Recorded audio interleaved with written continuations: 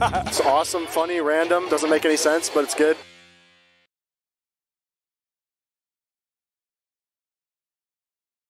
Hi everyone and welcome back to the channel. It is the 30th of June 2022 and this evening we're doing something slightly different. We're starting a new mini-series all about the Mormon Temple.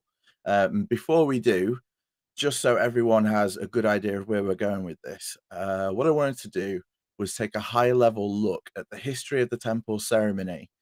And there is so much scholarship out there about the history of the temple ceremony that to take an in-depth look, I don't think I'm smart enough to do that. And it would take weeks and months, and that's a whole, master's thesis in itself. So we're going to take a higher level look where we just discuss and possibly point out some of the good bits, some of the not so good bits, and how it's changed over the years, how it came to be, and then how it's changed to what we have today. Now, many people might be thinking, how in depth are we going to go when it comes to, the more sacred parts of the ceremony? And we've decided, me and my friends, as a group of people, that we are going to respect other people's, covenants and beliefs and the covenants that we made at one time.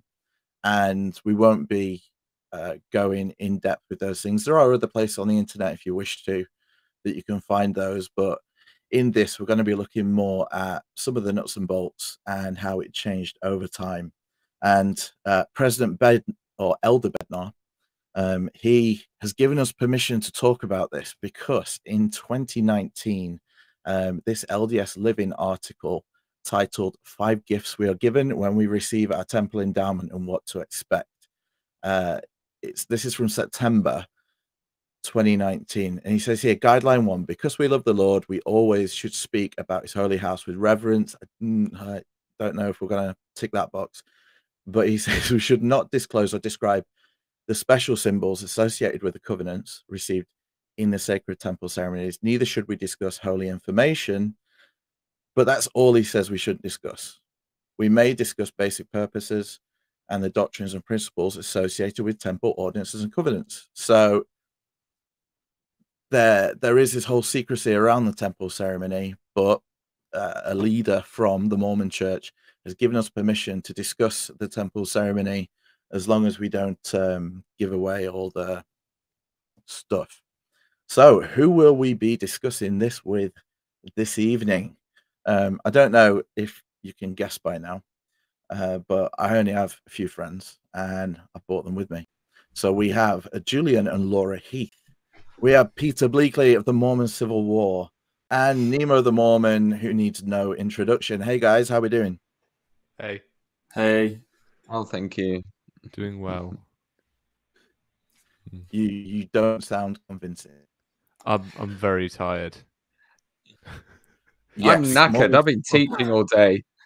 Why are you really tired, man? Somebody had a totally Mormon Stories this. interview last night. Somebody did very well in their Mormon Stories interview last night. Really, and somebody really kept me up to the wee hours telling amazing stories in their Mormon Stories interviews last night. Oh, you started it. And too we late. stayed up watching it. This guy. Yeah.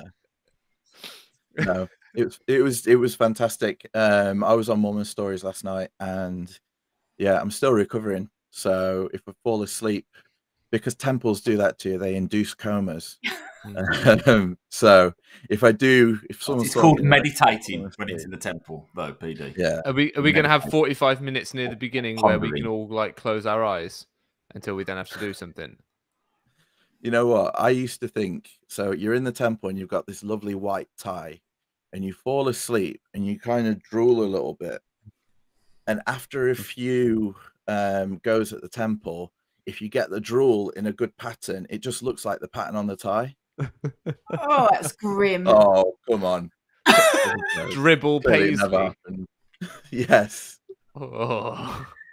Is that why you had an eating one? It's to absorb it all. Oh my days. Right. So mine was white Paisley. White Paisley. He's a refined man of culture. You're too posh. So we have got some more current information we're going to start with, because last night after the Mormon Stories interview, John DeLynn posted some information about the current temple situation here upon the earth. You can see my kind of picture to the side here on the right. That is Russell M. Nelson in his younger days trying to plug every hole in the dike with temples, because that seems to be the church's go-to at the minute. Let's just throw temples at them and that'll fill it. But John wrote here, and it's been shared around social media, so it's not probably not new to a lot of you. Major discord. It's hard to gauge, but there are social issues that have divided not just the 12th, but also the 70s. I will also add that the temple department is waning. I was in a meeting last week, and the focus was the precipitous drop in temple recommend holders worldwide. It's so much of an issue that we cannot even partially staff the current temples we have open. There is a serious concern about the announced and under construction facilities yet to operate. The original thought was that COVID protocols were keeping members from renewing their recommends, but now we're coming out of the pandemic and the rates of non-renewals are still climbing at an unprecedented rate. People talk. Well, it's not surprising, is it? It's not surprising at all. It's been known for a while that Russell M. Nelson has been building temples in an unsustainable and erratic way, just announcing them willy-nilly. So it wasn't a carefully thought out plan, and then combine that with the pandemic and just the overall drop of members in the church, active bums on seats are disappearing left, right, and center. There's nothing. There's no one to man the temples. Birmingham Temple, I don't know how it's going to operate. Well, as we said before, this will accelerate the destruction of the wards in these areas, because every available manpower or woman power will need to go and run the temple. And that means they're not ministering, they're not doing missionary work, they're not dealing with the living people. And this can only accelerate the decline of these very fragile and shrinking wards. It's a disaster. They'll become like a black hole, sucking the life out of every area that they're plonked in.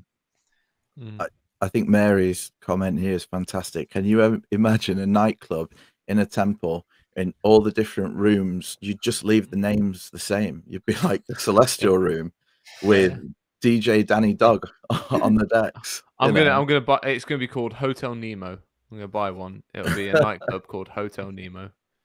What do you do with all those cows in the basement, though? Like you turn them into like one of those bull rides, like those bucking bronco rides. I mean, it'd be lethal because they're like solid metal, but you know, no, get people to sign a waiver. Easy because they also don't move. You guys, it'd be like the least exciting bucking bronco ride ever. It's just people sitting on cows, really, isn't it? Like cow statues. I would pay to see that. We've gone straight to insulting TBM sensibilities. Let's rein it back in, people. Do I need to We are here to talk about serious stuff too. Well, I was thinking of vodka. We're not just going to sit here and mock temples. We might a little bit, but that's not the main purpose. Peter is here to bring us all back down to earth and give what the would Jane balance. Do? Well, is that the mantra in your head, Peter? Jane would have loved to have been here this evening, but Jane's bishop, I know, is concerned about this stuff, so she's made the sensible decision not to antagonize him. And so that's what Jane would do, and that's probably the most sensible thing to do in this situation. But we're all here now, so we might as well carry on. So let's ignore it. Yeah. Hi, Jane, if you're listening, just come on the next one. Screw him. Sorry, we just love you. Right, so I had a look at what the actual situation was with temples under construction, etc. And there's this website here, and the link is in the show description below. But we've got 51 temples under construction, 7 under renovation, and 58 announced.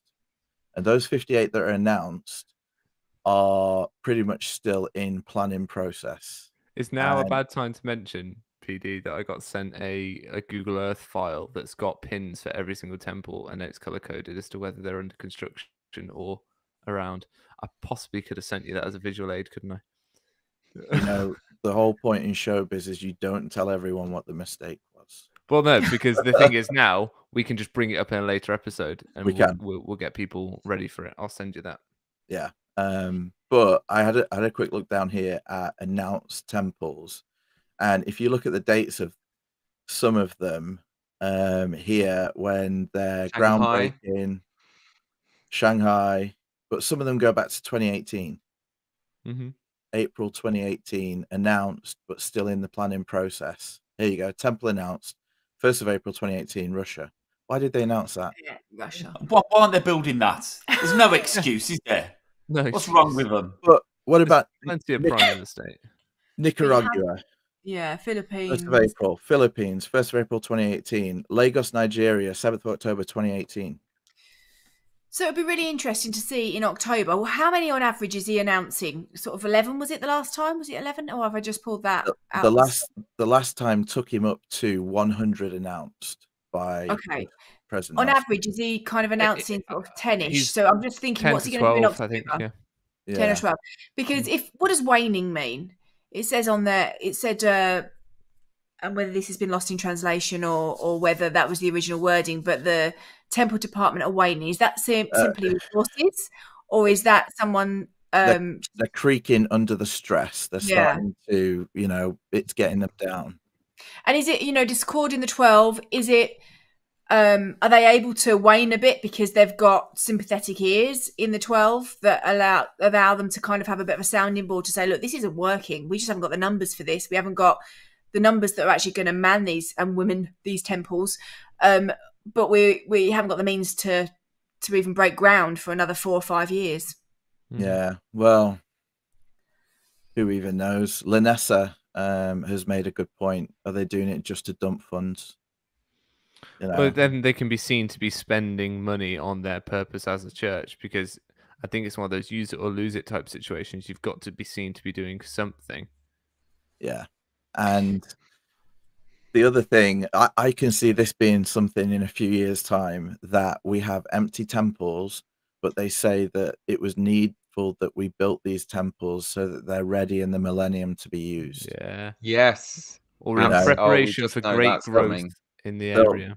They'll have like a skeleton staff to keep them. It was inspired, up to date, but yeah. So, or it'll be every other week. It'll be like the closing of the Lichfield stake. These empty temples are the culmination of 100 years hard work. Oh, little did we know when we dedicated this temple.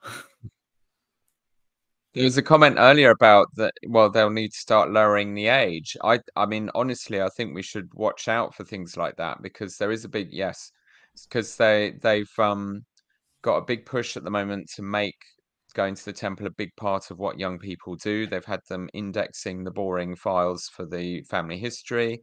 They've really pushed it as something regular. They've got younger and younger people, YSAs being temple ordnance workers and so on, as far as I can tell. So they've definitely got this idea that I think it's like the last unique selling point that they care about or know how to do, because they've screwed up the whole mission program so spectacularly, and they put Uchtdorf in charge to fix that, and it absolutely has not changed. They haven't fixed it, except some backtracking on trying to jump people into a font within 3 minutes. So nothing's happening there. Perfect the saints. Well, educating the saints is kind of not working. Ministering is not working. Hardly anyone's doing it because they've watered it down to meaninglessness. So ultimately, the only sort of solid Mormon thing they've got left to hold on to is the temples, and geriatric old men can't think of anything else to entertain the young people. So you just see, I'd be, I mean, it could turn back to the early days when they were pumping young teenagers through the Nauvoo temple before they had to flee west. They could well use that as a precedent. Say, well, let's endow people at 12, at 16. There's a huge all kinds of problem stuff there. going on. there's a massive safeguarding issue that would become a large concern the moment you have people not of legal age entering the temple, because you know, it's a safeguarding problem that they are entering into promises with an organization as a minor, because these are commitments that you're making to an organization based around, you know, they're not legal commitments, but they are still religious ceremonies that require a lot of. I can see that being a real problem because it's really hot on safeguarding, isn't it? Yeah, I can't imagine the idea that, because the thing is, or here's the other thing, right? We can tell people about what happens in temples with 12-year-olds for baptisms for the dead and for confirmations for the dead, right? But the moment we have to show someone legally every step of the endowment ceremony, because otherwise they will not allow children to go in and do that, you've got a problem. The church isn't going to want to have to say, look, this is fine for children to participate in, because any sort of safeguarding organization is going to want to know what's happening there, right? Surely. They could say with a parent, couldn't they? Is that the way around it? Anyway, I don't think there's a lot of evidence to suggest that they're what's driving them is a desire to have more people go to temple. I just don't. I don't think it is. I think, you know, and you said there, Peter, about them kind of ruining everything else. They've ruined the temple.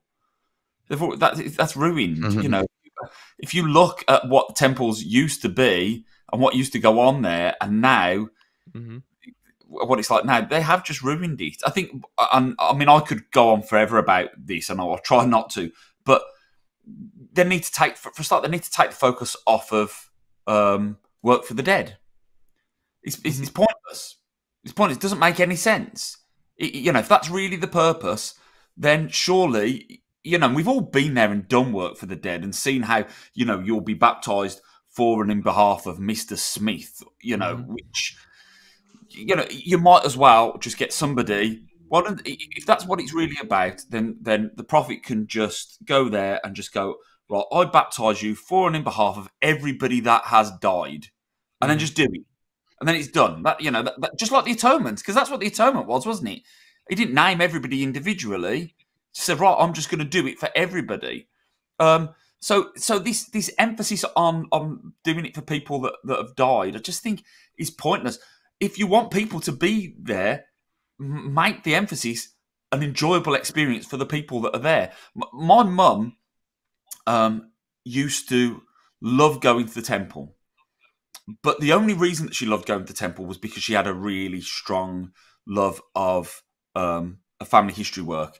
And if you would have said to my mum, right, really exciting news, they've changed the endowment now, it's 10 minutes, she would have been ecstatic. She would have thought, that's fantastic, because it means I can get so many more names done. I can do all of this work for my ancestors that have gone before. She wasn't enjoying actually being there. She wasn't enjoying the experience. It wasn't a powerful experience for her. It was just, let's get as many done as we can, because I feel like I'm doing something, you know, to help my ancestors. So if you want to get people in the temple, focus on the people that are going to temple. Make it a good experience. We could do that, and I've got some suggestions. I might come on to them later.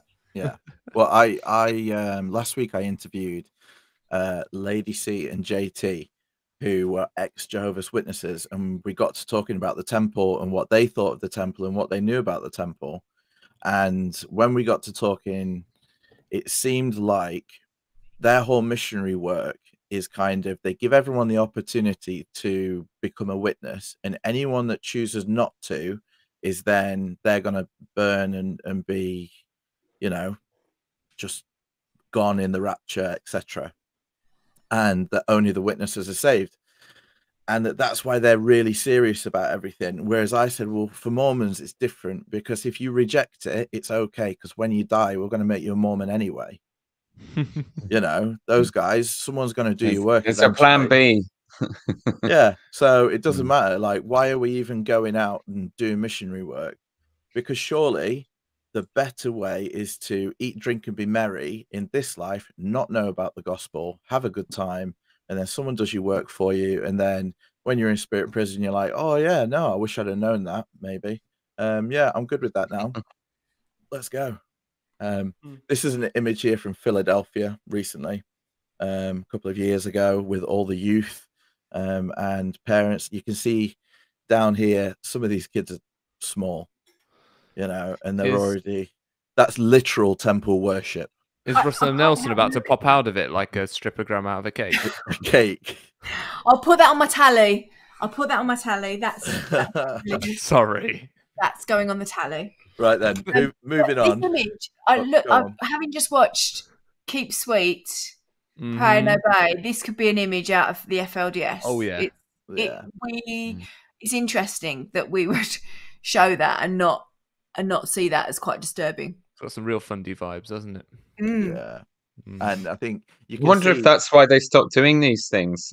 Because a few years ago they'd started to build up again, I think, to engage young people. They'd have a cultural celebration for several years before the dedication or rededication of a temple, celebrating local culture, getting hundreds or thousands of the youth in the area to sing and dance and do a celebration. And I thought that was really quite positive, because it was about, for the first time, not just exporting American culture. It seemed to be about celebrating what the local culture and people meant and what they contribute to the world, you know. But a picture like that just is so culty off the scale. I'm wondering if it was publicity around that kind of triggered them to just stop doing it at all. I'd love to see the cultural celebration around the Birmingham Temple, like Morris men. They've already brought their own hankies ready for the Hosanna shout. So they're ready for the Hosanna shout. They've got their hankies and they're just going to jump up and down with bells on. I think that would be excellent. No. And then they all pull out machine guns and do a Peaky Blinder massacre. What did you say, Julian? I've been asked to organise it. The Morris dancing? The whole thing. The Birmingham Temple celebration. Wow. Excellent. But I think you make a really good point, Peter, about the cultural celebrations. I think they were positive, but unfortunately, stuff like this, when it's then an American cultural celebration, what is the American culture that the church espouses? Certainly is this. Yeah, it's funny actually, isn't it? The idea of, you know, you kind of saying tongue in cheek about a Birmingham celebration, but the thing is, in Britain, we just don't do that kind of thing, do we? We don't celebrate stuff. We just kind of go, yeah, you know. Oh, done. I'm running the temple. Good. Yeah. And then we'll go home. Congratulations. We're too British to really celebrate something. Yeah. Okay. Well, we can't say that after the Platinum Jubilee celebrations. Come on, we have our moments. Don't get me started, Peter. Don't start. But we need a marching band and a queen. Oh, the bloody Northern Socialists. Look at them. Killjoys. Bitter is what you are. Wind your neck in. Right. So today, the mighty Mormon freedom fairy, Lynn Bleakley, let us all know that in the Liahona, that they're still slinging around the world, that they're hitting on temples. And I don't know if that is to do with John's information, that they're having trouble with the temple recommends. Could be to do with what we saw a few weeks ago when they spoke about the Birmingham temple and they closed the stakes and they encouraged everyone to sort yourself out, whether it's you need to catch up with your tithing because tithing receipts are down, or stop. I think this has been in the works a little bit longer, actually, because a number of months ago there was a change made to the church handbook of instructions, and it started to list more explicitly what goes on inside the temple. And it was also said to John around that time, an insider source said to him that David A. Bednar, the man who published this article, has been working on a new temple prep curriculum that apparently is going to be more informative and help people really understand. Because, for example, in the that's what they say. Could it be less informative? Really? It couldn't be any less informative. It's entirely uninformative. But on the church handbook, it lists the covenants you make. It talks about the law of consecration, the law of sacrifice, the law of chastity. It talks about the covenants and the areas around which you will make covenants in the temple, which is fairly groundbreaking because that used to be very hush-hush. Well, that's what they do here in this article that I read at the beginning, because Bednar says here that this first the temple is a sacred place, and ordinances in the temple are of a sacred character. Because of its sacredness, we are sometimes reluctant to say anything about the temple to our children and grandchildren. As a consequence, many do not develop a real desire to go to the temple, or when they go there, they do so without much background to prepare them for the obligations and covenants they enter into. I believe a proper understanding or background will immeasurably help prepare our youth for the temple and will foster within them a desire to seek the priesthood blessings. Yeah, I think this needs applauding to an extent. I Yeah, think it needs I agree. acknowledging as a Big time. positive. They may not get it Mm. right. In fact, chances are they still will fail to be fully transparent. But it is absolutely a positive step in the right direction towards some sort of informed consent before you enter the temple. an overview of the endowment. Look, yeah. So just want to say, Laura received a survey recently. So they must have had so much feedback need from to the fill mine surveys, in. and they have asked about this of people saying my experience at the temple was terrible and traumatic because the prep was terrible. You know, countless people have had their testimonies derailed at the moment they went to the temple because the preparation was awful. It was so completely different to anything they'd experienced in normal church life. I just think, you know, this surely is a sign that they're finally listening to their own surveys, which are telling them how many people are traumatized by not having good preparation. And it really messes some people up. So So yay, I well think this done is them. a positive outcome of that. Yeah, absolutely. Yeah. Yeah. And let's move forwards because our time is far spent. We don't want this to be, as we said, it's a high level look at, because there's just so much information. So moving forwards, before we do, just made this lovely little graphic. It'd be great if we could get 100 likes on this video because that would help with the YouTube algorithm. A like just for making the graphic, please. So yeah, everyone give it a like, and anyone who feels they can support the show in an extra special way, there's a PayPal link in the description below. Now on with the juicy stuff. So we've got Brigham Young. Why do we need temples? Does anyone volunteer to read that so my dodgy reading's not going all night? Oh, I feel like I'm in Sunday school. In your best Brigham voice. Oh. You go. No, you go. Powerful, yet lecturous. Come on, guys. Your endowment is to receive all those ordinances in the house of the Lord, which are necessary for you after you have departed this life, to enable you to walk to the presence of the Father, passing the angels who stand as sentinels, being enabled to give them the key words, the signs and tokens pertaining to the holy priesthood, and gain your eternal salvation in spite of earth and hell. Okay, I so think Brigham is just like that. yeah, but the reason that I put Brigham Young first and not Joseph Smith is because for us as modern day temple endowed Mormons, that is what the temple is all about.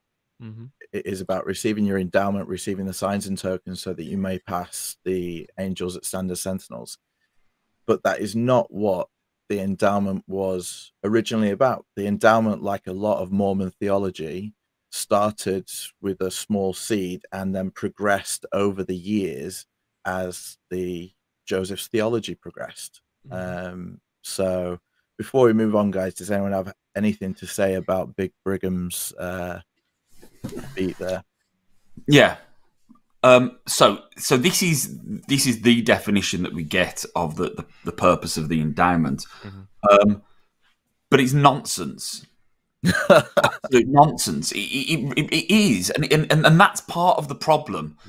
One of the reasons that the temple is so problematic at the moment is because we're not really focusing on why. Again, this doesn't make any sense. You know, we all know that it doesn't make any sense.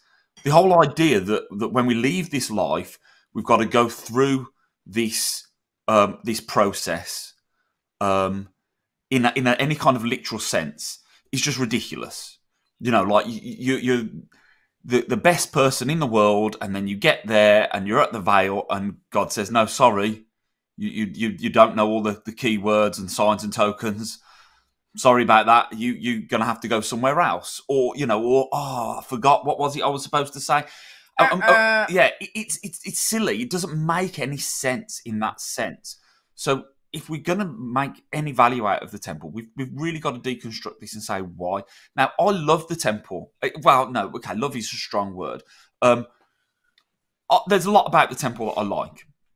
I'm a big fan of ritual, and I had, pretty much all of my experiences at the temple were enjoyable. I like hats, so that helps. And and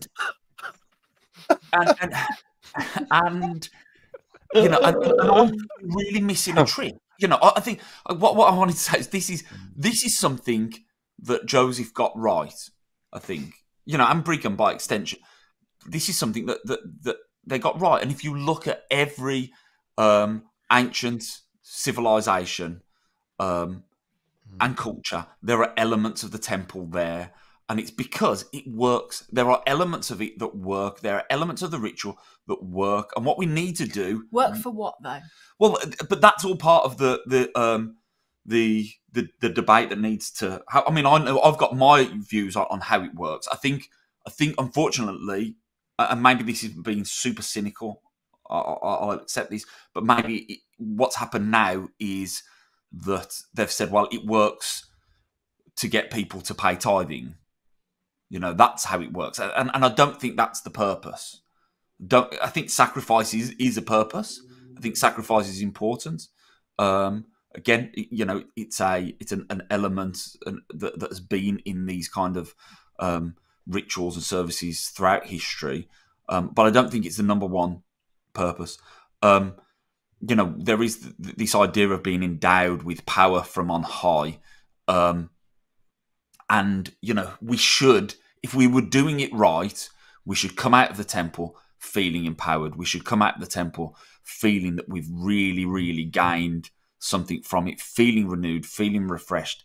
And some people might get that. That's fine.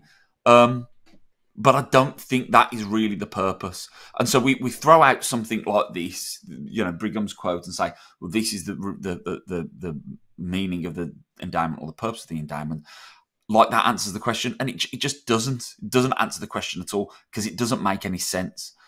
Sorry, I know I'm Can I suggest a way it could make sense? I mean, obviously, finish your point, but I want to. All I was going to say, something that was groundbreaking for me in my view of Mormonism is section 19 of the Doctrine and Covenants, where God says, "Hey, listen, folks."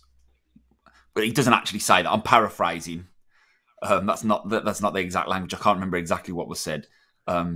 This is the NIV version of the Doctrine and Covenants. The hippie translation of Doctrine and Covenants. Hey, listen, folks. Okay. When I said, you should do one. When I said eternal damnation, right, or eternal punishment, I think it is. When I said eternal punishment, I didn't really mean eternal punishment. I said that because my name is eternal and it's God's punishment. So God's punishment is eternal punishment. But I didn't really mean it wouldn't have an end. I just used that language because that language will work on your mind and get you to, do the things that I need you to do for your good. And so, when I looked at that, I realized that God isn't above playing little games with us, like little psychological games to get the desired outcome, and so I've no doubt at all, if we take this as a literal view, when we get there and we're all ready, right, I've done it, I've got my signs and my tokens, I'm going to get in, I know it all, it's going to be fine, then God will meet us there and go, okay, look, when I said you needed these things to pass by the angels that stand as sentinels, I didn't really mean it, but this is what I was trying to get out of it. And I think that's what we need to try and understand and focus, is what we're really supposed to get out of it. And I think that if the leadership of the church had that focus rather than just appearance, then then I think it could be a lot more beneficial for people. It could be a lot healthier. You mean as well. people could genuinely go there for peace? Yeah, I do believe that, and could go there and have a good experience. It's almost like sorry, I really am ranting now. It's almost I talk about. I'm a teacher, so I talk about this a lot as a teacher. And one of the problems in education is that there are two games going on. We're playing two different games. We've got the majority of people, the teachers at teacher level, and you'll know what I'm talking about here, Peter. Their goal is to educate children. That's the game that they're playing. But then you've got this level at the top where their game is to convince Ofsted. When Ofsted come in, can we pull it off? And those things don't necessarily match up. And as a result of that, the people at the bottom are not getting the best experience. The users are not getting the best experience from it. And I think that to some extent, that's what's going on in the church. We still think that it's all about being Christ-like and following Christ's example and all of this stuff. But the people at the top are trying to make things look good. And I think, all of these temple announcements is a really clear example of that. It's just how can we convince people that it's not all falling apart, and they're not matching up, and we need to get those things matching up. Okay, I'll shut up. It's all right. Let's find out when it all starts. Yeah, that's right, Peter. We've moved on. Sorry. That's fine. Okay. No, move on. We'll get there. We're doing a series. Before we do, for Peter, Peter has written this, but way back when in 2017, Peter wrote this Rational Faith article for the love, loathing, and laughter of the Temple Endowment. So a lot of his thoughts and prayers are in this article, and the link is in the show notes below if later on you want to go and read that. And I'm sure Peter will tell us about it anyway. So back to the wonderful slides. If I can find them. Yes. So when did it start? As early as October 1835, Joseph Smith told his apostles of an awaited endowment which would grant them power from on high. This endowment was considered at the time to be a spiritual endowment following washings and anointings. So it starts with a biblical practice, because we can find washings and anointings in the Old Testament. And it starts with this seed that Joseph has, that these washings and anointings need to happen. And then the thought was at the time that after that, there would be this day of Pentecost type endowment of power that all these brethren would get. And that was what it was considered to be in the Kirtland era. Any thoughts? Just that really, that it does have a biblical root. At first it is riffing on this idea of the rituals that were used for washing and anointing and ordaining the temple priests in the Old Testament. It's quite elaborate. There's ritual clothing. There is the washings, the baptism and anointing rituals, and those very much follow through in what you experience in the temple. And I guess the punchline really eventually is that he then experiences Freemasonry, and that adds the rest. And it's these two ingredients that really come together very powerfully. And we were saying earlier, well, what's as Julian was saying, the idea that you need a temple endowment to be saved is ludicrous, because Christ saves. It's his atonement. And there is nothing in the Book of Mormon about temple endowments. Almost nothing in the New Testament, although one of the earlier versions of the Gospel of Mark mentions a little more going on with the young man who was with Jesus before he was arrested, and sort of ran away naked because somehow there was some ritual going on, and that could be taken as a hint of a washing and anointing type ritual, which is in the secret Gospel of Mark. And there's nothing, so where did Joseph Smith get this idea, and why the whole of Mormonism now is all pointing to the temple when there's nothing in the Book of Mormon about it anywhere? The only temple stuff mentioned in the Book of Mormon is the Old Testament rituals. So I think it's this encounter later with Freemasonry that really introduces some really extraordinary and very powerful and wonderful and good stuff, as well as what people find embarrassing about it. So at this point, he's riffing on the Bible. This is Joseph's genius. He goes to the Bible. He takes the Old Testament very seriously. He eventually produces the Book of Mormon. Sorry, the Book of Mormon, the Book of Abraham, Pearl of Great Price stuff, Book of Moses. It's all about Old Testament stuff. It is really thrilling his imagination as he tries to look at rebooting this whole religion and not just being stuck on the Christian bit. Oi, you didn't get that out for Julian, and he takes far longer than I do, I would point out again. Peter, Ruth is asking about baptisms in the Old Testament. Yes. The two sources there. One is the ritual washings that women had to do at the temple after having a baby. And that there was a font at the temple, and that's mentioned. And there was there were the anointings and washings that were part of the priest being set apart and ordained. But also the Qumran stuff, the Dead Sea Scrolls, which predate Christianity, talk about a baptism ritual that was basically like a Christian baptism. So thank you, Doug. That also clearly points to Judaism having a strong tradition of ritual washings and baptism type things and immersions and whatever. Because the community, the Essenes, whatever they're called, at Qumran, were practicing that as a fundamental part of their religion. And some people speculate that Jesus borrowed it from them. Okay. Yeah. So it was part of Jewish thought. Predate the Old Testament as well. Yeah. And I think, isn't there a thing as well, if you are a convert to Judaism? Sorry, Julian, what was that? I'm just saying a lot of these themes and ideas predate the Old Testament as well. Oh, okay. You see them throughout ancient, religion. I missed you, Peter. Sorry. I was watching it. That's all right. I was watching a documentary about a guy who converted to Judaism, and he had to get circumcised. Poor thing, as an adult. But the other thing he had to do was a full immersion ritual of washing as part of the conversion to Judaism. I don't know if all branches practice it, but it seemed to be something that the Orthodox do. So that's something to research a bit. So again, it is there in Jewish religion. Yeah. And something I was going to bring up, Peter, and that you've just touched on. Imagine the chlorine after the operation. I guess they let him heal up a bit first. Can you imagine just going to the toilet after the operation? Anyway, pee in the bath.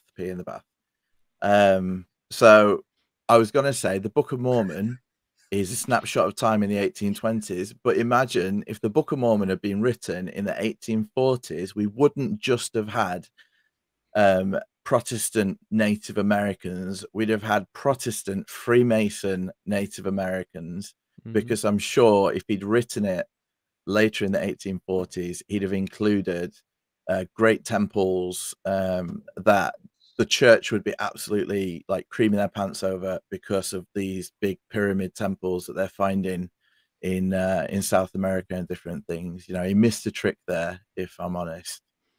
But I mean, there's a common theme there. If the Book of Mormon had been written today, then we wouldn't have all the anachronisms, because mate, if the Book of Mormon had been written today, we'd have more anachronisms, because I swear, like, the Lamanites would have had nuclear weapons or something, and they would have wiped out the Nephites far sooner than they did. So yeah. Anyway, it's interesting actually on the whole Freemason point that what we have got in the Book of Mormon is the opposite. It reflects an anti-Masonry rhetoric of the time. It does a real push against secret combinations. Okay, so let's talk about the actual ceremony then that he came up with, 35 to 36. So you've got the pre-endowment ritual, which was a simple stage ceremony, clearly patterned after similar washings and anointings described in the Old Testament and especially the New Testament. So the first off, and I don't know why this would have been so much better. Why did we go to the whole creepy thing? Wash and purify the body with water and perfumed whiskey at home or at another place, not at the temple. They didn't do it at the temple at the time. And cinnamon perfumed whiskey, that sounds like a nice cocktail. I mean, this has links to Islam. The idea that before you attend mosque, you wash yourself at home. You Yes. symbolically wash yourself in privacy. I mean, you can do it when you get there as well. There's washrooms there, but you are able to, almost on an honor system, wash yourself, be clean, and go. No, I used to work in Birmingham, and we had there's a large Muslim population there, and there were several engineers in the office who were devout Muslims, and we had a prayer room, and at certain times on the Sabbath, on the Friday, they would go and do their washings in the bathroom, and they'd slowly just stand at the sink and perform their washings before they went to pray in the prayer room. So yeah, it's still a thing that people do religiously. But following that, you gather at the temple to be anointed with oil by Joseph or other church leaders. And when we say anointed with oil, we're not talking about they got out that little vial that was on their car keys and just put a little dab on. Some of the accounts of this anointing with oil, and some of the accounts we'll get to later on in the Salt Lake Temple and other temples, there was a lot of oil, going on, and you were anointed. It was a slippery affair, or a nasty scrape. So the anointing was sealed by the uplifted hands. There was some mention of washing of feet, but I think we get to that later. And then, so the first of these washings took place in the January, I think, of 36, and then in the March was the first solemn assembly, which was a big party and shindig in the temple for all of the brethren, where they fasted and prayed for several days, awaiting this spiritual endowment, this day of Pentecost. And they drank several barrels of wine and then started seeing things. Comments? Wine on an empty stomach will do that to you. Yeah. Just before we get to that, I just wanted to make a real quick comment that, the cards in the temple, the little laminated cards that you take around, if you go through the washing and anointing area, there's little laminated cards that they put on a clipboard that you can read from so that the officiator can know what to say. It's interesting, there's scripture references on that. Really? There are scripture references on there to Exodus and other parts of... Yeah, it talks about Aaron, doesn't it? Yeah. So it basically gives its scriptural justification for the way that washing anointings are done within the LDS Church. And what's interesting about that is that this very clearly is a legacy from the Kirtland ceremony through to now. There's a very scriptural basis to this and a very old world basis to all this. But yet, there doesn't seem to be any sort of scriptural justification that literally for the endowment ceremony itself. Yes. No. Go on, Julian. It's because it's secret, isn't it? So we won't have that. We won't find that in the scriptures because it's secret. Oh dear. JC makes a point here that Joseph Smith's anointing oils and wine were potentially steeped or spiked with entheogen plants. Entheogen plants. The posh boy read that for me. Seeing fascinating article by Blankenagel explains visionary early experiences naturalistically. Is that the one that's called Joseph Smith and the Magic Mushroom? Is that one?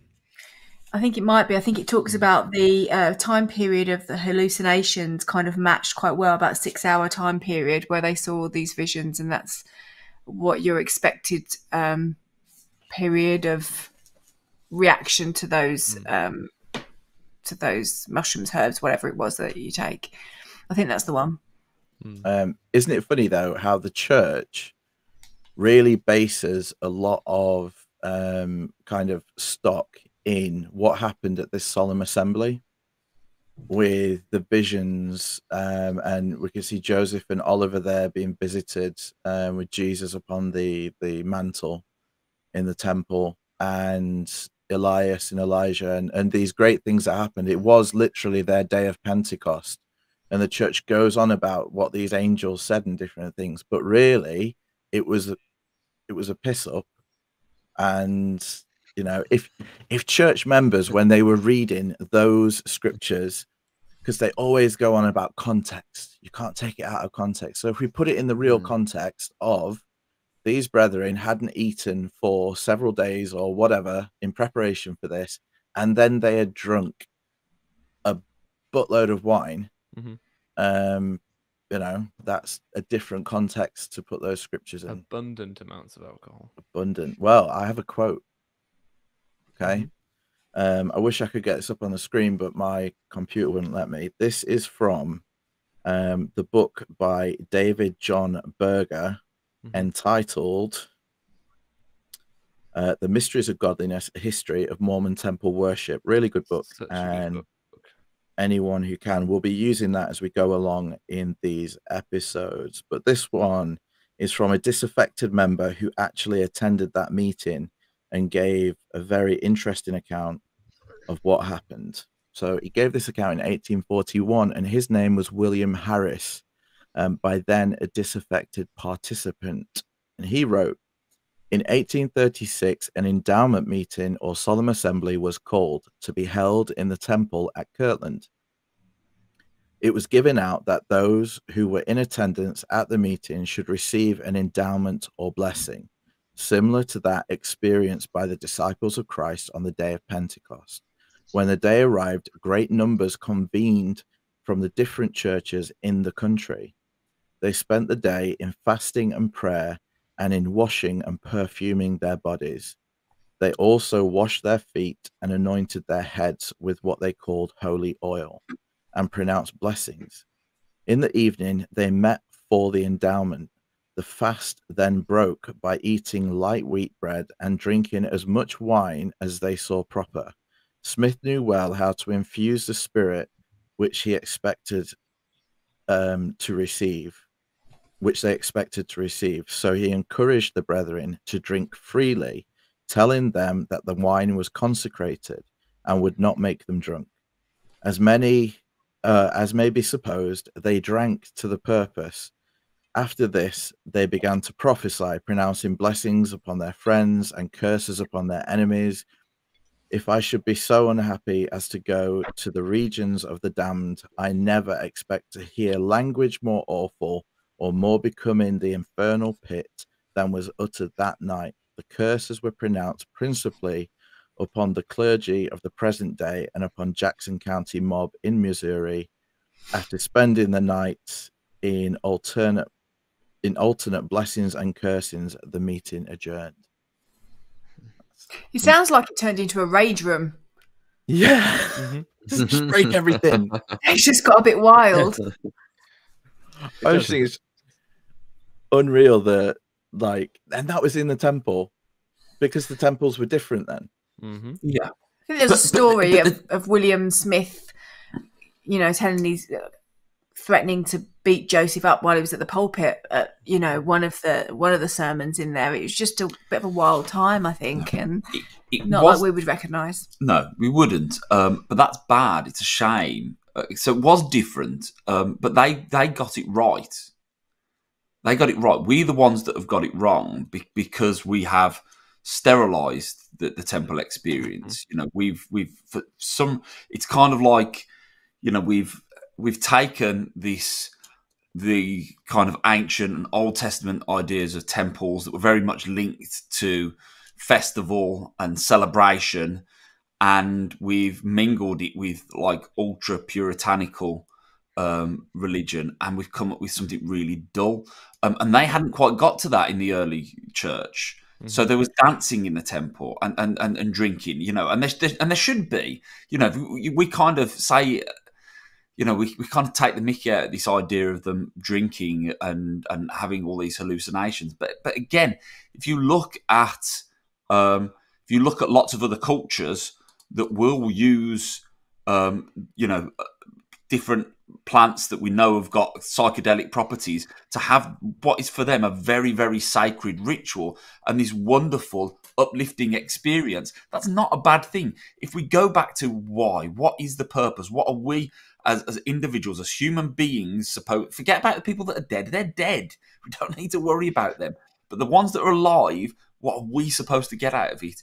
And actually getting together like that and having a good drink and singing and dancing and praying together is probably a really, really powerful experience, and one that I think I would probably enjoy much more than what we get now. There you go. So, we were talking about how you get people back to your temples, how you get a man and woman Birmingham temple hand out mushrooms. No, I'm joking. Hand out mushrooms. That'd be brilliant. Or just have it as, I mean, what you're talking about there, Julian, is that the core experience of all ancient religions and human civilization for thousands of years has been what we call animist religion, which believes that there are spirits of the dead ancestors all around us that communicate, they watch over us, they can be a threat, we need to placate them, we need to look after them, which is absolutely what goes on in the temple.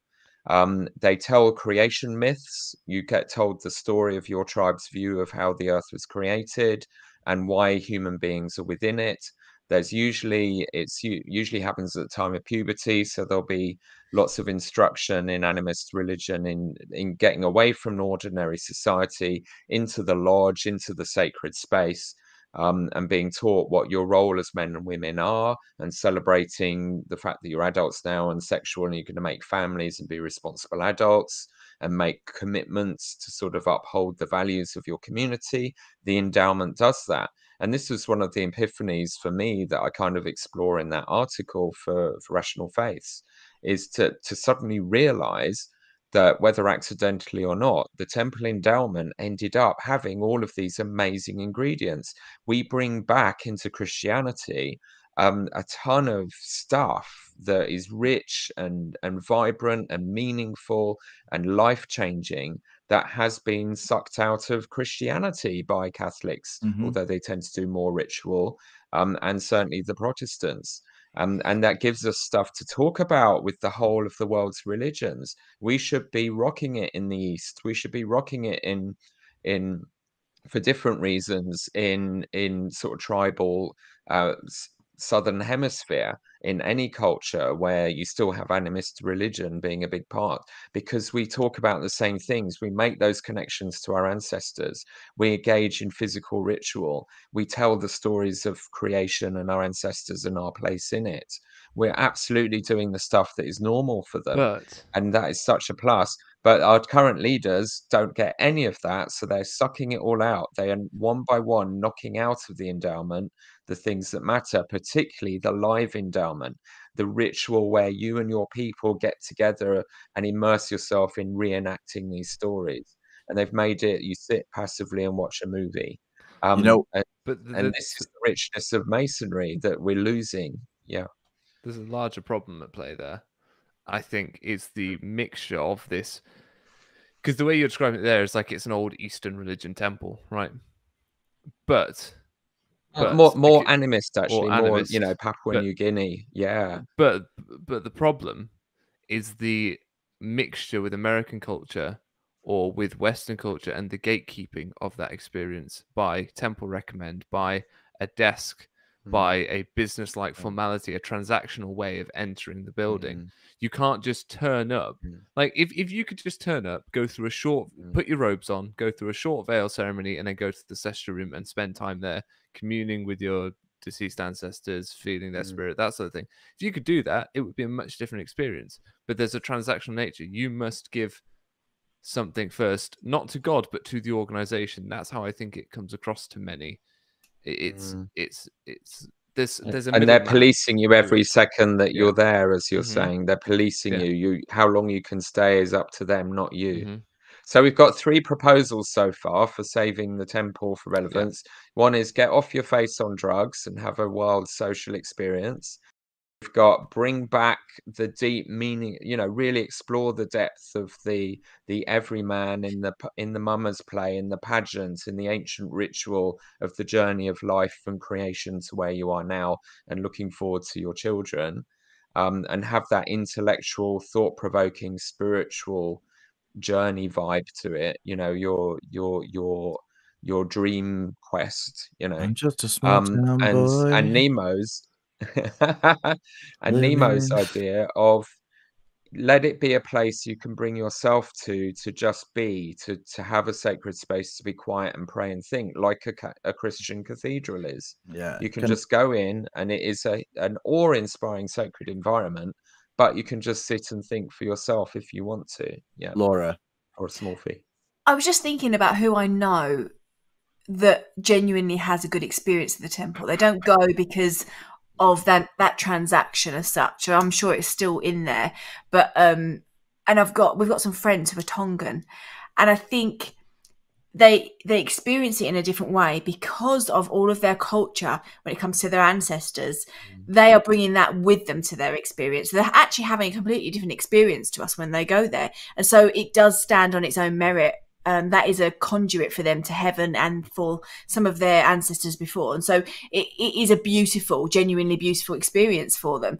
I think that, like I said, I think that transaction still then. You've got a lot of arbitrary questions that you need to answer in order to get there and pay a load of money. But they genuinely seem to be having a good experience. Yeah. But I don't know many other people that aren't having to give an awful lot sacrifice wise.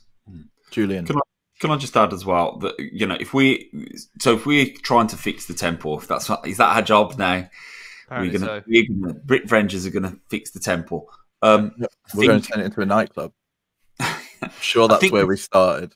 Well, yeah, but again, if we look at the early that's temples, what Kirtland was. To some extent, it was, and there's room for both. I think that's the thing, that there is space in temple ceremony for both of those things. I think there needs to be an element of, or when I say needs, I mean to get certain things from it, there needs to be an element of mystery, as Captain Crash Idaho pointed out. I think, yeah, and that is very much ancient. It was always there, this element of mystery, and also of celebration, and also exclusivity as well. You know,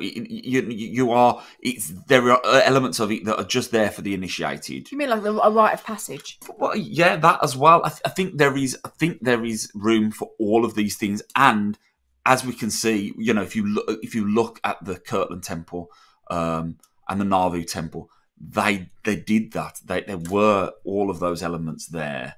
What we've done is we've kind of drained it from anything other than this routine, experience, and we've taken up from, even that could be massively improved. Yeah. Well, I've just created a little poll on the YouTube, so everyone in the chat can vote. Because for me, I didn't enjoy the temple. It was a pain in the arse to have to go and do these things, and it was always a chore. And that's probably random, my issue. But I just put simply, did you enjoy the temple? Yes or no? And everyone can vote, and we'll see where people were falling. Because I think sorry, I'm off to vote. You're off to vote. We'll see you later. Make sure you take your polling card. I will. But I think the church would be a very different place if those brethren at that solemn assembly had taken their wives, because the wives, well, first of all, they wouldn't have acted so silly, because I know when I go on a night out, if my wife isn't there, it's no holds barred, and the Heaths can account for that. But next time we go out, if Sister PD comes with me, we'll be reined in, because Sister PD tells me when I'm being a tit, or, just lets me know. And I think a lot of those brethren, if their wives had been there, that have been like, you're drunk, go and sit down. Stop speaking. So we maybe wouldn't have had all of these angelic visits and different things. Auntie Queenie's asked for a third choice, that she kind of enjoyed the temple. Auntie Queenie, I'll add that now. Julian, did you have something to say? No, I think I've already said it, but I just again wanted to just re-emphasize this, that it wasn't a bad thing. These people all getting drunk in the temple was not a bad thing, and it's probably what they needed. Society needs these things, outlets. It needs these outlets, and if we focus on what is the real, get rid of the kind of, and I don't even want to say get rid of it, but let's forget about the mumbo jumbo angels standing as sentinels It thing. was bonding, wasn't it? Look at if you take something much simpler. You look at the sacrament. Okay, we don't as a religion, we don't believe in transubstantiation. There is no magic to the sacrament. We don't believe that the tokens mean anything. It doesn't matter whether it's water, Vimto, wine, whatever. It doesn't matter. It's what it means to us. It's the effect that it has on us. This idea of us all kind of sitting together, partaking in what is essentially a communal meal where Christ is at the center of this. That works on us psychologically, and it helps flick that hive switch in our brains that makes us think less of ourselves and more of other people and part of something bigger. And that's what the temple should be all about, is this idea of flicking that hive switch so that we look outside of ourselves and want to be part of something bigger. And we can do that. And I think they had it right. We could get it there again if that was our real focus. Okay. You sound like you really want it back. I think it would be an easy win, if I'm honest. Yeah. Is that why you're building that altar over there?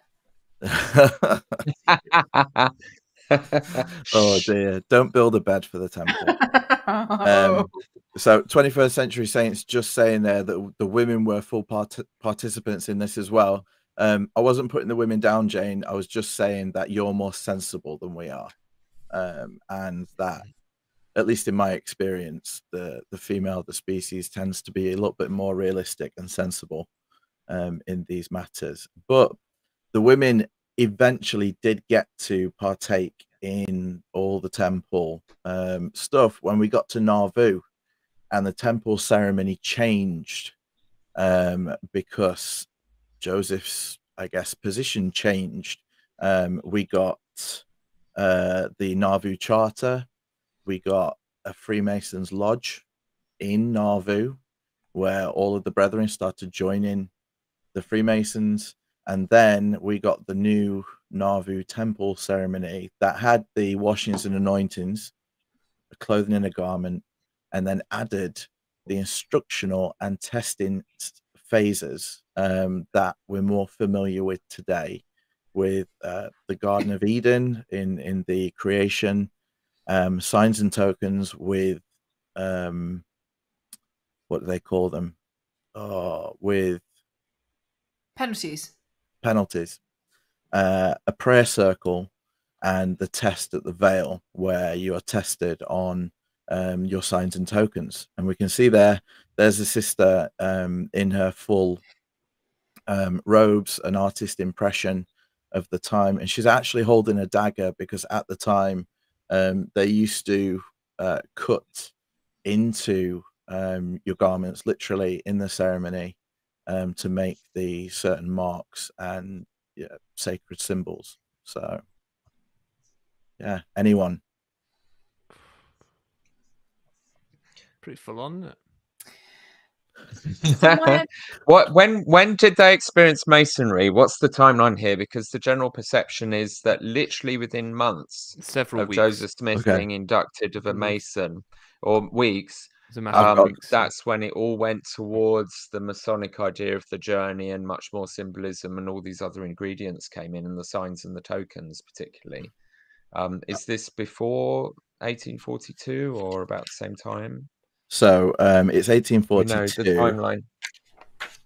Yeah, I've done a video on this. It definitely, Joseph Smith was a master mason, and then several weeks later he instituted this. The church admits it. Yeah, so there's a quote in the book from Parley P. Pratt describing the event a little over a month later. So he was describing his washing and anointing and being ordained a priest in the company of 9 others. So when he was ordained to the quorum of the anointed and endowed, so he speaks, and a little ways down he says, "We've organized a lodge here," speaking of Nauvoo, "of Masons since we obtained a charter." That was in March. Since that, there has near 200 been made Masons. Brother Joseph and Sydney was the first that was received into the lodge. All of the 12 have become members except Orson P. He hangs back. He will wake up soon. There is a similarity of priesthood in Masonry. Brother Joseph says Masonry was taken from the priesthood, but has become degenerated by many things, but many things are perfect. So, yeah, that was, what did he say? March. In March, nearly 200 of them became Masons. And the strange events he's speaking of with his endowments, etc., were June. So it's very soon afterwards. Laura. So I was listening just before this. I was listening to a Year of Polygamy episode. I'm going to rely heavily on some of the information on there. It's episode 170 if you get to, because I probably won't do it anywhere near justice. But this idea of Masonry, it being it's a corrupted version of what Heavenly Father wanted us to actually know in the temple ceremony, and this kind of is like a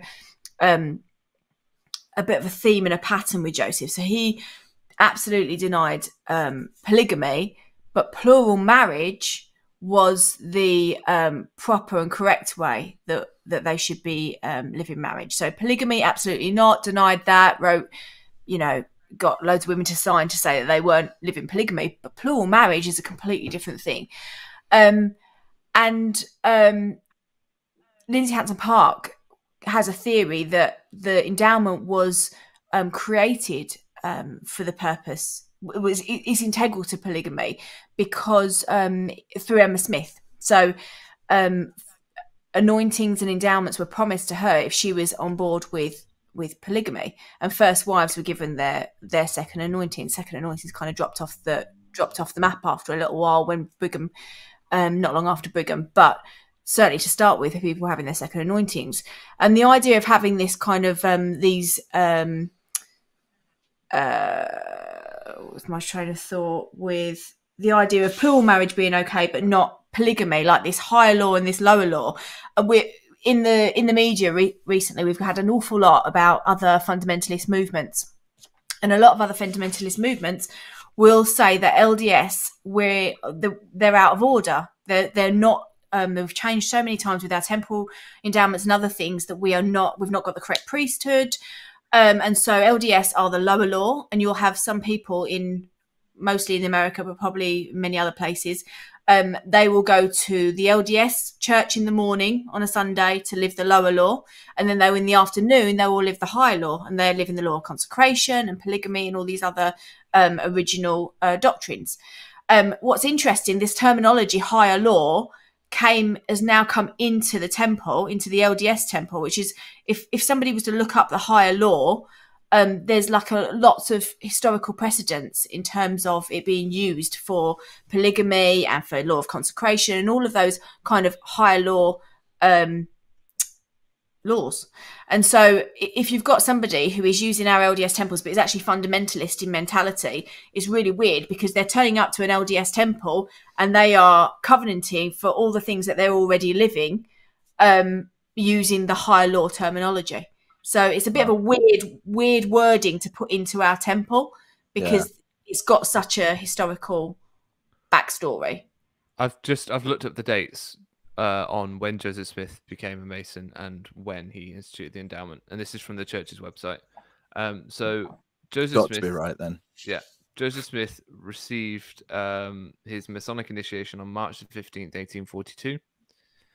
On May the 3rd, 1842, Joseph Smith enlisted a few men to prepare the space in his red brick store in which the Narvin Masons met, preparatory to giving endowments to a few elders, and that's a quote there.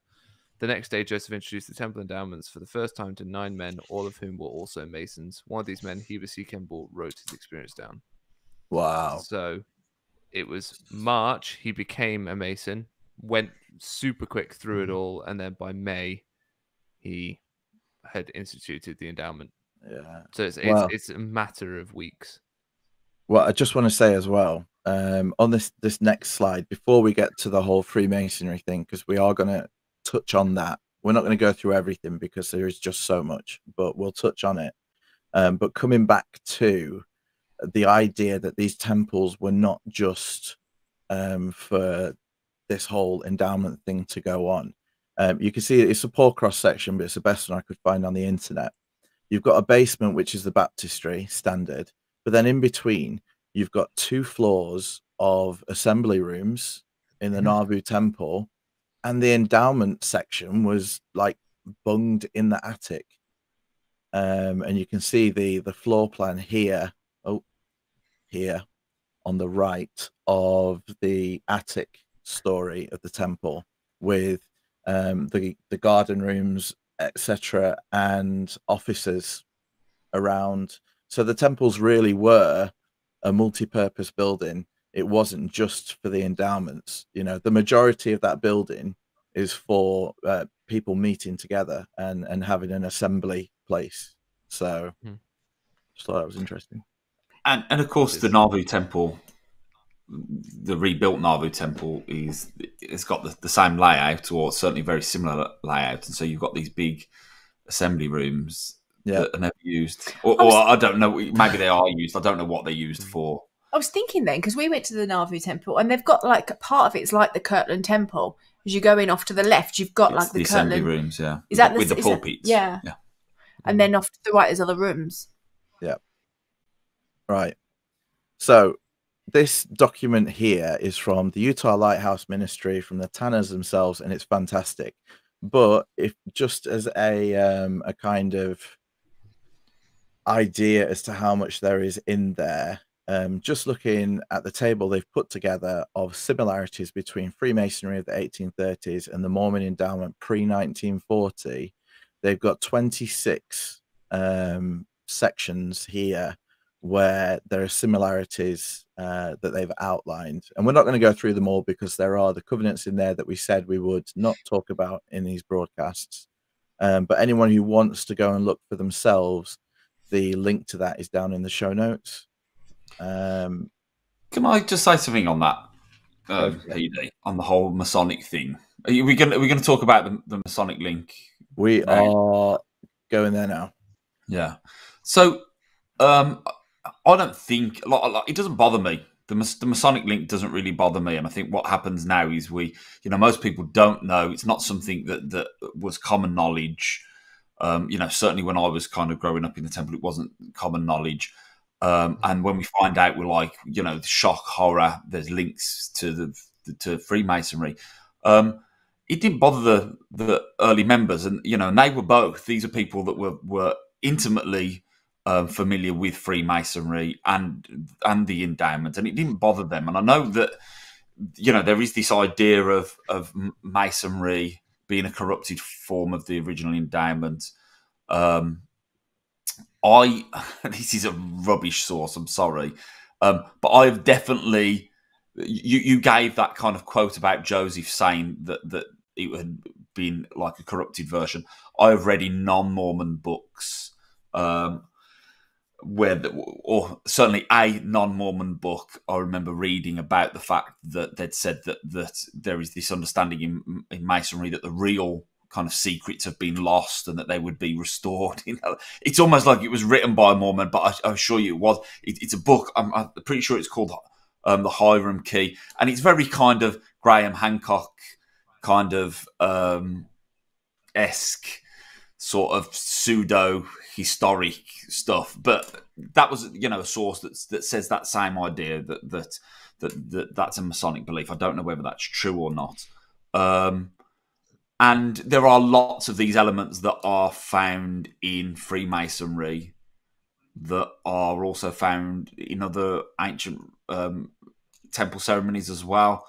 I'm sorry, I know that sounds really kind of... Some people aren't going to like me saying that. I don't think it really matters. I don't think whether it's, and even if Joseph did just go, well, let's copy that from Freemasonry. Again, what's important is the function. Its utility is really what should like the center of this. How does it work?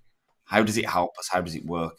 Yeah, I think maybe on the flip side to that coin, you've got the Tanners' conclusion. And I know, the Tanners aren't God. None of us are, but they know a lot. And they've concluded here that even Masonic scholars and historians admit that the Masonic rituals do not originate in Solomon's Temple in Jerusalem, as the Masonic legend relates, but were an outgrowth of the European Builders Guild of the late Middle Ages. This weakens the Mormon belief that the endowment ritual was given to Adam in the Garden of Eden. It seems much more obvious that Joseph Smith used basic elements from the 19th century Masonic ritual, and the Mormon endowment ritual is not ancient at all. So I guess that's the other side to it. Some people will say, well, that proves that it's tosh, and you're saying obviously doesn't matter. There is another element to. I mean, I used to. This was something that was a real interest to me. When I was studying ancient history, and I remember calling when I was working on my dissertation. I remember calling Laura up from the library, the university library, and kind of whispering to her, "I've just found this Egyptian scroll that is amazing, and I can't tell you about it because it's showing things from the temple, but it's fantastic." And I took it home. Sorry, I'm saying that it was a scroll. Was it a scroll? Yeah, it was. It was the Book of Breathings. It was It was the papyri, the funerary papyri of Nessie Parker Shooty. If you want to check, I've got a copy of it. If you want to, if anybody wants a copy Google of it now. I can show you. And it was, and it just blew my mind at the time. And I had this really strong belief that you could create, and I still do believe this. You can create the Mormon endowment from ancient sources. However, and this is me now kind of on the other side of things, trying to be a little bit more balanced and fair. When we do this, it only works if we ignore all the things that don't match. Yeah. Do you know what I mean? There are, I can show you, a papyrus that has got the deceased doing various different signs from the Mormon endowment, and you can look at that and go, "Wow, there we go, it's ancient origin." But then that same papyrus will also show somebody with the head of a crocodile, or something else. Didn't you get to do that at Temple?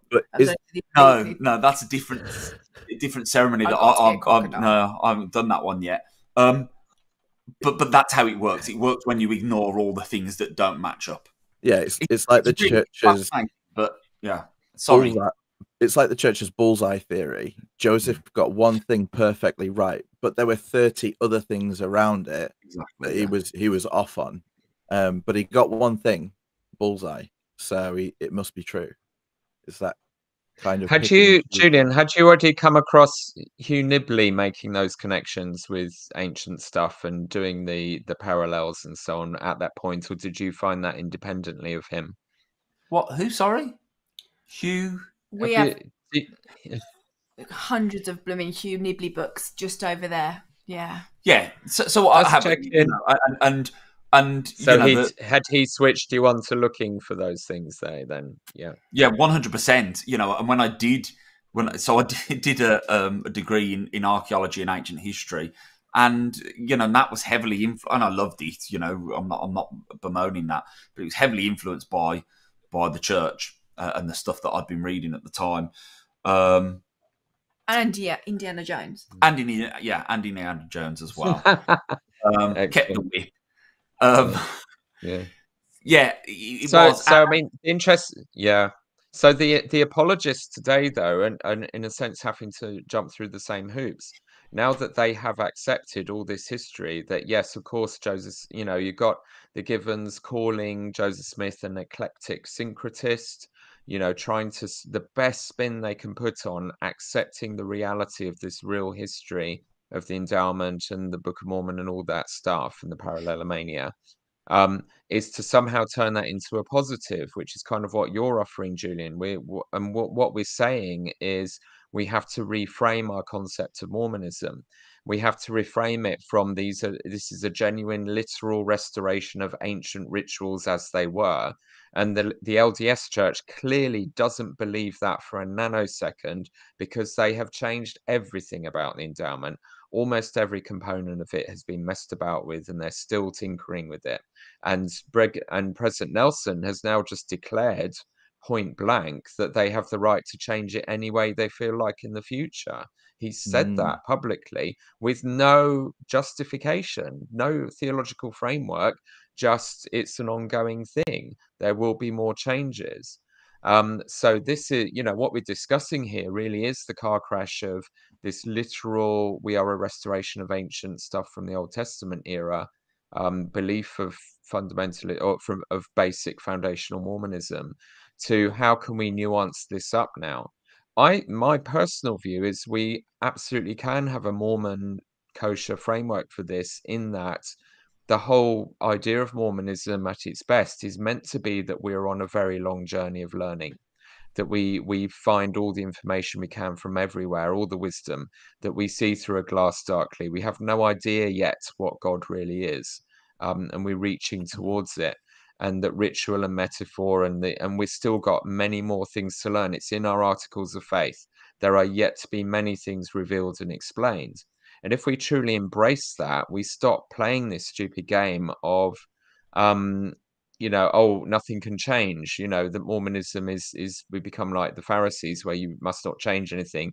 We're going to be Orthodox Jews, and we'll keep adding to things to keep it in the past, rather than being able to reframe it like the reform movements do within Judaism and other religions.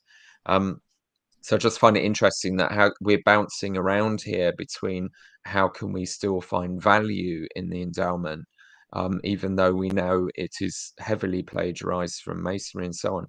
My personal journey with this is that that growing up as a kid, Masonry was terrifying. It was this sinister conspiracy going on.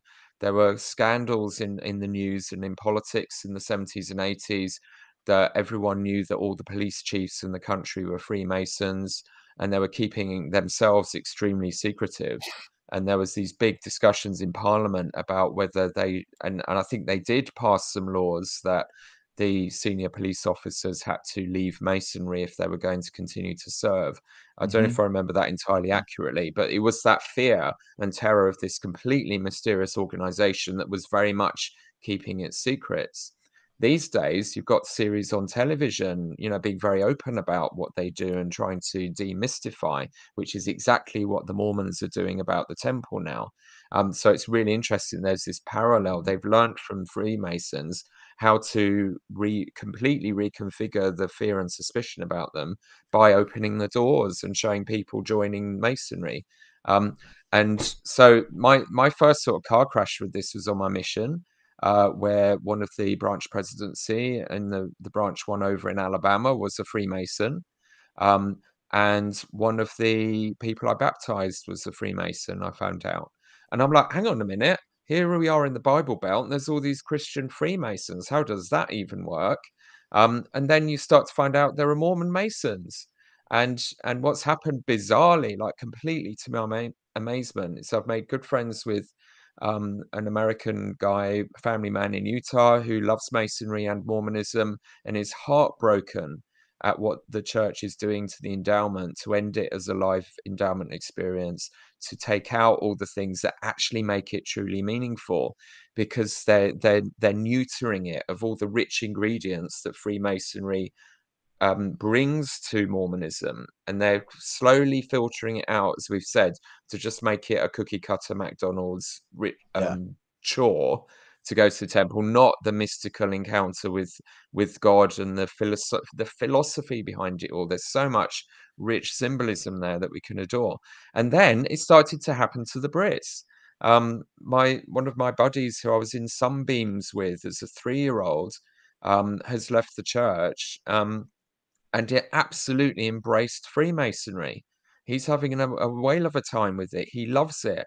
One of the members of my previous ward, a young guy, has become a Mason, and I think he's sort of bounced back between activity. I don't know, but the point is, they are finding in Freemasonry what they used to have in the church, in the sense of fraternity, deep philosophy, challenging intellectual um, thought about the meaning of life and your purpose and value associated with ritual, which we used to offer.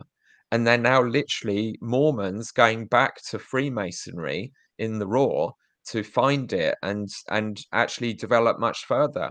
Because the other the final thing I mentioned here is another epiphany I've had is how utterly unelaborate the temple endowment is compared to Masonry. It is totally vanilla. Freemasonry itself involves learning books and books of knowledge, extremely elaborate rituals, up the get-go, and all we can manage is a little bit of embroidery on an apron, and that's kind Yeah. of it. It's extremely pared down. So, which also in a way begs questions, well, why? What? And this is one thing Joseph Smith did. He simplified things. He simplified stuff. He took Catholicism and Protestant ritual, simplified it to the bare minimum: bread and water, no special clothing particularly, simple prayers, simple rituals for baptism, no incense and smells and bells. And even when he dipped his toe into the elaborate, the temple endowment, particularly today, obviously it's more neutered than it was still very much a very simple, pared down, minimalist sort of version of some of the few points that he picked up from Masonry. It is, and yet when we go to the temple, it's still a shock because it is so elaborate compared to our normal Yeah. Sunday stuff. It's this whole spectrum that we're juggling, and dropping on the floor and breaking at the moment as a religion. Well, Auntie Yeah. Queenie agrees with you. Masonry is meaningful experience when the Mormon temple is empty. Did anyone else hear the explanation? This is what I was told in my youth, why loads of older Mormons were Freemasons and why a lot of the leaders of the church were. And it was because there were Masonic lodges all over the United States and Europe. And when the brethren were traveling, there wasn't always places to stay. So if they were Masons, they could always go to the local lodge.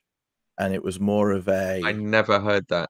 Really? Yeah, that's what that was how it was explained to me. Yeah. Like, why are they Masons and Yeah. Mormons? And that's why we don't have why all the brethren aren't Masons now, maybe. Because we've got hotels. They can just stay at a Marriott. Yeah. I've not heard that. It is interesting, though. You've definitely got that idea. Is definitely true of Joseph's time. Joseph became a Mason because it was useful. It was handy for him to become a Mason. It would offer a certain degree of protection. A time where they've been driven from place to place. That's what we were taught. That's definitely what I was taught as a kid. It was just playing the system to protect the church from the powerful. Yeah, before he was shot, he gave the Masonic sign of distress. About to say, yeah, oh Lord, my God. Exactly. And we don't, when we talk about that in church, we don't call it out for what it was. It was a Masonic sign of distress because there were probably Masons there in the crowd, in the mob. This was his way of saying, "Hey, guys, I'm one of you. You're supposed to help me. You're supposed to protect me." Yeah, because it was like a thing that if you're in war and another Mason says to you, like the thing, "Oh Lord, my God, is there no help for the widow's son?" then that is, you're supposed to like switch sides. You're supposed to help the person, even if you're on the other side in the war, in the Civil War or whatever. You're supposed to help that person because the fraternity of Masonry comes first. Yeah, which is interesting as well, isn't it? When you consider the fact that, so there are tokens in Masonry that are that allow you to recognize a Mason. So when you meet somebody, you can give this token. Sorry, I'm using very vague language because I want to be respectful both of Masons and Mormons. You can give a token that will allow you to recognize another Mason, a fellow Mason, and that's where this idea of kind of corruption in the police and other things comes into it. But the idea is also that that's a good thing. We have that obviously in Mormonism, I've definitely experienced this. You meet somebody else that is a Mormon, can be a complete stranger to you, but you will trust them more, and you will afford them more of your time, and you know that's just human nature, isn't it? So there's that element within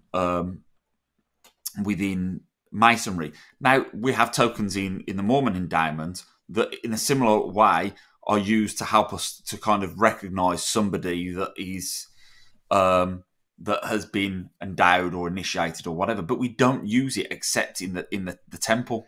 And I wonder whether that was always the case, when there was this urgency in the early church to endow all of these missionaries before they go out into the world, to empower them in some way. And that is something similar to what you were saying there, PD, but that is something that they could have gone from town to town and identified themselves in this way that would have got them an in with Masons and afforded a level of help. It's a bit of an insurance policy, isn't it? A bit of extra security. Okay, I don't think I'm out of line showing this image. Okay, everyone's going to shoot me. So people who know will know. But this was an image that showed up in the news. Okay, of Thomas S. Monson meeting George Bush. Oh yeah. Or at least George Bush is a well-known Mason, and they're meeting and greeting one another as Masons. Okay, I won't say how I know that is. There has been watch the eyebrows. Yeah, it's the eyebrows. So people who know will it's know. The way Henry B. Eyring's looking at him.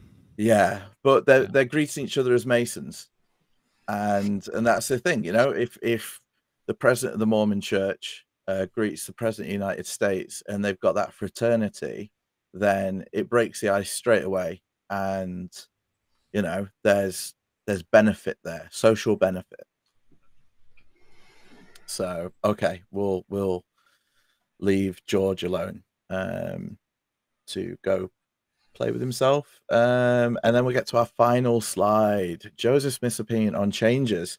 So taken from the August 2001 Ensign on page 24 in bold print above a large colorful portrait of Joseph Smith. The prophet Joseph Smith taught, ordinances instituted in the heavens before the foundation of the world in the priesthood for the salvation of men are not to be altered or changed. I don't problem. And this is the if you're going, we don't have this again in the UK and not so much in Europe, maybe a bit more in Europe, but over in the States you have a lot of other restoration movements, fundamental community. I'm not talking about FLDS with a big F, I'm talking about FLDS with a little f, fundamental Mormons. And they've got their own temples, and for a while some of them would use LDS temples, but as things change more and more, some of them have now built their own, and they're using their own temples, and have tried to, as much as possible, use something that was much more akin to Joseph's endowment, because of that exact quote, because they believe that nothing should have been taken away from the original endowment.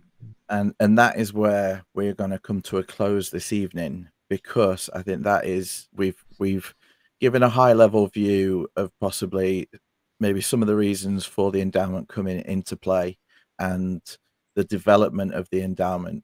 As I say, Mormon scholars and ex-Mormon scholars will do a much better job and could do hours and hours and hours on just those topics. But what we want to do is to just kind of do a high level review of the main talking points and have it all in one place for people to discuss. So that's what we're doing. We're going to end there in Nauvoo. Next time, in a couple of weeks, hopefully, we will pick up with the church and the temple in Salt Lake City, and how Brigham Young impacted upon the temple ceremony with the lecture at the Veil, etc., and how that changed just a few years after Joseph shuffled off this mortal coil. But guys, do we have any closing remarks? Is there anything that you feel you want to add? Yeah, I want to know the results of the poll. We'll get there. Mhm. Well, just before, Julian, at the moment, as might be expected, 69% of people said no, they didn't enjoy the temple. 31% of people said they did. Everyone can vote. If you're on YouTube, go and do that. Like and subscribe at the same time. But yeah, we'll close that in a moment after we've done final thoughts. But you might expect with an ex-Mormon audience that you get a lot more no's than yeses. But I still think 31's fair to have a third of people that were happy or comfortable enough to say that they did, you know. Yeah. I mean, it was never my bag, but I appreciate that people find things in there. Julian. Yeah, I just wanted to kind of, for full disclosure, you know, I don't believe that. In fact, just in case it, because I think it's important to be positive, and I want to be positive. But for people that might not know, you know, I don't believe that the Church of Jesus Christ of Latter-day Saints is true, or that Joseph Smith was a prophet, or that the temple endowment was given to him by God. I think there might have been some inspiration in there. I probably don't really believe that there is a God, or if there is, he's as likely to be some computer programmer sitting in his bedroom as you've like actually just scared Peter off. I literally had to do. I literally had to do some fox shouting. And there is I love your fox watch, Peter. And there is part of me that wants the whole Mormon Church and religion generally to just go away. Yeah, because I think there are some things that are fundamentally bad about it and problematic. But I also want to, when I can, acknowledge the good and the benefit that is there. And so, I think this idea of Joseph, saying that they shouldn't change. Well, they should change. They should change. And the at the heart of it should be utility. It should be, how does this help human beings? How does it help the people that are going through this experience? And I think there are things that could be beneficial from it. Unfortunately, I think a lot of those things that we did have been stripped away. And I think, it would, it could be a much better experience for people that went there. And I think that's a good thing for those that do still believe. I think it could be helpful. Awesome. Because you were really talking earlier like you wanted the temple back, and you were about to go like bang on the door for a temple recommend like they want you to. I've been told by Elder Turley to get there. Yeah, by a week. But Turley, sorry. Peter. Hi, just three quick things. So one, the Jewish font is called a mikveh, Mikveh, and it involves full immersion, and it's part of cleansing rituals that can happen throughout your life at different points, or for a convert.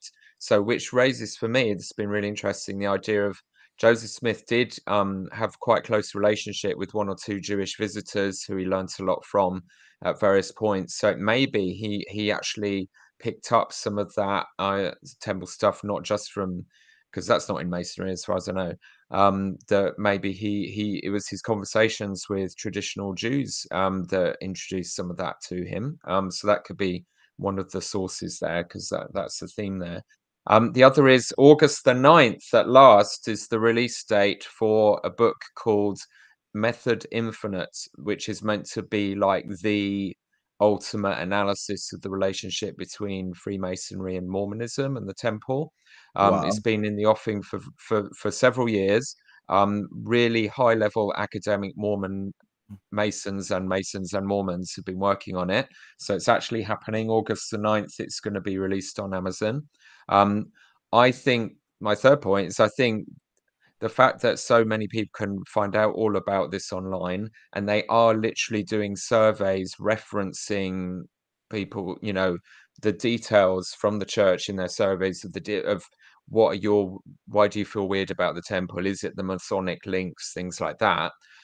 Plus that this book is about to be published and will introduce a lot more sort of focus on it in academic communities, which the Mormon insider intelligence who are very aware of, you know, the church's own historians. Surely this is part of the reason to come full circle to why this month's ensign has this emphasis on being a bit more open and honest about what goes there and trying to demystify it, trying to get somehow ahead of the curve and start to frame it as not sinister people casting superstitious spells on you, but a sort of a ritual methodology for something much less scary, you know, which is the general apologist approach now. So I think we're in a really interesting moment, you know, regarding the temple. They're being spammed across the earth and they're going to end up closing because no one can go to them. They're trying to demystify them. They're showing temple garments from a few years ago on YouTube things because they're desperate to stop the church seeming so weird. In doing so, they're killing the eggs, the goose that lays the golden eggs. They're killing the mystical, immersive, shared theatre in the round experience of a live endowment. There will be no more live endowments now. Nelson has stopped them in Manti and Salt Lake, and he's literally destroyed the Salt Lake Temple, gutted it of all of its art, and it's going to be a Mac Temple like the others. So this is a moment to really consider, what does the temple even mean to Mormons anymore? How are we going to interact with it? What should it be? What are we losing in this rampant destruction of it ritually and physically, artistically, the whole thing?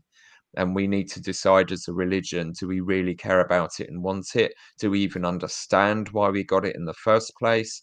And what are we about to lose? And is it too much? And will it kill the church even faster? Good Thank topic, you. PD. Thank you. Nemo. Yeah, man. I would like to make a prediction. I think there are going to be some fundamental changes to the endowment. Or certainly to the way that members access the temple moving forward. I know that Julian said he's not sure that they really care about getting more people in. I think there's some truth to that. I think temples are very much a symbol of power for the church. If you put a temple somewhere, it's a sign of a signal of intent. And they have lots of people move to that area. See, the Lord told us to put something here to prepare for the influx of members, even though the influx of members was caused by the building of the temple. There's a lot of that sort of stuff is going to be going on. But I also think they don't want temples to sit empty. I think a temple sitting empty we will talk about it if no one else. You know, people will talk about it if temples are empty. So I think we're going to see some changes. I'm not sure quite what form they'll take, whether something like a short veil ceremony would allow you to go and spend time in the ancestral room, whether they become more open to people, or they start to encourage people to come and spend time in the ancestral room, even if they've only done baptisms or even if they've only done some washings and anointings. Whether they're going to take some of the emphasis off the endowment, I don't know. I know what it is. What? I know what it is. So they're going to say that the temple is the only place where you're allowed to drink alcohol. Magic mushrooms. That's it. That's the change. Okay. But yeah, and I think we'll see that, and I think the thing that won't go will be the necessity of tithing to enter the temple. I think prophets will hold on to that with their cold, dead hands before they look. Oh, I thought you were going to say that was going to go. I was going to say no. Interestingly, that always going to be pay to play. Yeah, that was one of the earliest requirements as well. Yeah, word of wisdom, obviously not, but tithing was always right pay to play, because that is far more fundamental, I think, than we sometimes realize to the Mormon experience. This idea that it is transactional, that you give money in return for status within the church. Yeah. Well, thank you everyone for coming, and for everyone who has stayed with us until this point. You will now be rewarded with a story from the temple from PD. But before I do, let us remind you, the 100 likes, we're on 39 likes at the moment. Everyone, the YouTube algorithm is a wicked woman who hates me and always puts my videos right at the bottom. So if we all click the like button, she will put me at the top. Thank you. Also, PD has 989 subscribers. The 1,000 mark with YouTube is a big mark, because that means your account can change and we get more good stuff and we can do more fun things. So if you're watching right now and you've not subscribed, you can click the little button in the bottom right hand corner of the screen, or you can just do it. 11 people, that's all we need, and it'll take us to another level. So the story. One sec, before your story, Go I on. just want to encourage people to also do that old-fashioned thing of talking to another person. If you can think of someone that you think would like what PD does, tell them about it too. Share. Actually, Share the joy. You're committing him to share. If you can all bring one friend to the next podcast. Nemo, I thought you was going to say, if we hit 1,000 subscribers right now, you were going to take your shirt off. I thought that's what you. Hang on, saying. I will. Ooh. I will. Okay. If you hit 1,000 subscribers before the end of this, I will take my shirt off. Okay, let's Watch us see. subscribe. We're up one. We're up to 990. Everyone, seriously, Nemo's going to take his shirt off. So I'm going to tell the story and then I'm going to refresh. So you've probably got You got your garments under it. 3 or 4 minutes. It's too warm in the shed for my garments. To do that. But so I was still an active member of the church, so still wore my garments, etc. My parents were the temple president and matron at the Preston Temple, so all of our family events were at the Preston Temple. So whenever we wanted to go and visit my parents and take the kids, and it was just us, we would we'd go up to the temple and stay the night. And sometimes we took the dog. Now we've got a small black dog, and she's a spaniel. She likes to get muddy. And the inside of the temple president's house, imagine the celestial room everywhere. Okay, it's the thick cream carpets with the carved patterns. The walls are cream. The dado rails are gold. The furniture is actually old furniture from the celestial room that has been replaced, and then they take it and put it in the temple president's house if it's still in good nick. The armchairs were from the dedication of the temple, Gordon B. Hinckley's chair. So it's a very special place, and we take this black dog, and I think my parents just wanted to see me, so they're like, yeah, bring the dog, why not? There's cleaners that'll come and clean it. I didn't get that. Could you try again? Sorry, Siri, now. So what happened this one night was I was staying in the apartments at the back of the temple president's house, and my dog wanted to go out to use the bathroom, and there's some lovely grounds just around the temple president's house, but there's no fence and a black dog, no lights out. So I'm calling her, and then I hear a commotion in the bushes.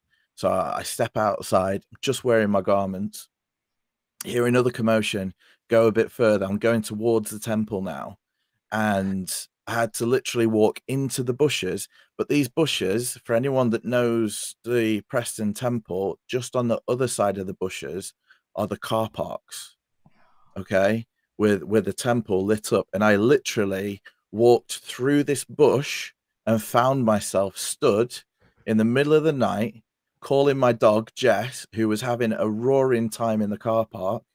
Okay, stood in my garments in the car park at the temple, just looking up at Moroni, thinking, what is going on? And security let my dad know. He was awake when I got back, because they were like, what is going on in the car park at the temple?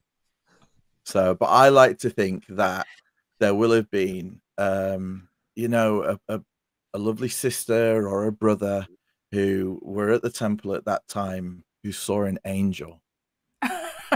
Okay, and they've recounted that story, that testimony building story of this angel regaling the temple. Jess is in dressed all in white, you know, and the glow of the car park lights coming off of my shiny head. So And you know, down the lines, they'll say, "Oh, he said Jesus." It won't be Jess anymore. Yes. They'll change it. Jesus. So yeah, so that's my temple story Okay. from there. Unfortunately, Nemo, you get to keep your shirt on. That's a real shame. I was we going to only go for some Adam and Eve level nudity, like here. I was just going to show shoulders up like this. Yeah. Yeah. Porn shoulders. What are you dancing with? Peter. I could see Julian frantically creating YouTube accounts to subscribe to you. I did consider it. They're just Okay. making up Oh, emails. hey, folks, there's always next time, isn't there? There's Yes. always. Well, yeah. It's 1,000. Let's hope that PD doesn't hit 1,000 before the next video. Oh, come on. No, you've just totally Right, reversed stop what's going on. subscribing. Stop it. Stop it now. Yeah. 9 people, that's all we need, and we get to see Nemo's nips. Whoa, hang on. Okay. No. This was a one-time thing. It's a one-time thing. This was this podcast only. Okay, well, let's wrap you it let up. us know whether you want to or the- not. the- We're talking to the listeners. This is how the then- Brit Vengers roll. I'm the Yeah. only one who's excommunicated. I'm the only one still wearing garments. No, Like I said, my studio's too warm. this podcast finished 5 minutes Lame ago. This is excuse. the after party that we usually get into. That maybe if we all agree one time, we can do kind of a competition for people to come into an after party. Yes. And yeah, not paid, just run a competition for 5 people to join us in an after party on one of the podcasts, and that'd be fun sometime. There's a lot of nudity. Yes, right then. So that's it. Thank you. Thanks everyone. Thanks Big Brother. Nearly 1K subscribers. Remember, Big Brother, it's a flat stationary plane. Leave your tips with the PayPal link if you feel you've had a good time, and I will catch you on the next one. Thank you, you wonderful people. See you later. Have a good one. See ya. Bye.